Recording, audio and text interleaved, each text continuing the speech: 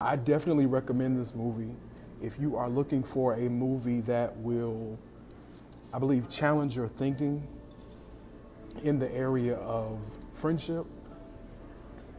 I believe you should watch this movie.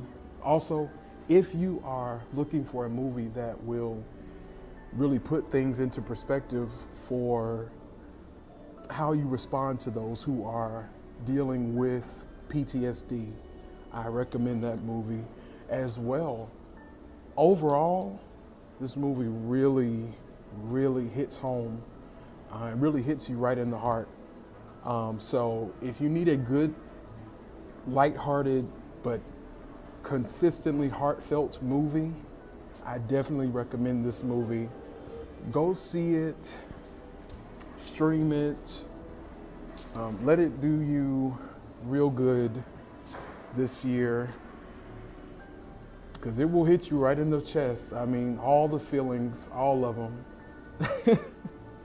I mean, it had me in there just weeping. I was like, what in the world? But it is a really good movie, really good movie. Oh man, bravo, bravo, bravo, bravo. Go see this movie, I'm telling you. It will exceed your expectations. I don't say that lightly, I mean it. It will really exceed your expectations, so. Don't forget to subscribe. You can follow me on YouTube at Avery Cinema Review. I upload new videos daily. Also, you can follow me on Instagram at Avery Cinema Review. I'm always posting there as well.